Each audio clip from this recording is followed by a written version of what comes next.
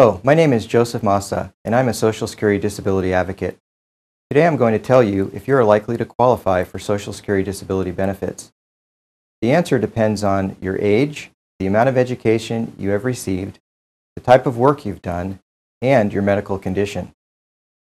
Your application for benefits will in most cases be denied if the disability examiner determines that your impairment imposes no significant limitations, or will last less than 12 months, or you are now working or are able to work. Your impairment must be diagnosed by an approved medical source and documented with a medical history and clinical or laboratory findings. The younger you are, the more education you have, and the less physically demanding your recent jobs, the more severe your disability must be to qualify for benefits. If drug addiction or alcoholism is involved and it is determined that you would be able to work if you stopped using drugs or alcohol, the examiner will deny your application. Disability determinations are made on a case-by-case basis, and the underlying regulations are complex.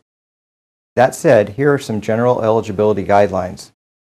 You should apply for Social Security disability if your medical impairment is so severe that it meets Social Security's medical standards for disability, or you cannot do any significant job you have done in the past 15 years, and you are under age 50 and cannot work full-time at any regular job, or you are over 50 and you cannot do more than a sit-down job, or you are over 55 and you cannot do more than light work.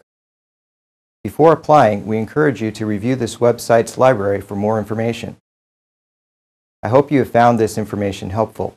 If you need help with your Social Security disability claim and you live in Orange County or Southern California, here is my contact information.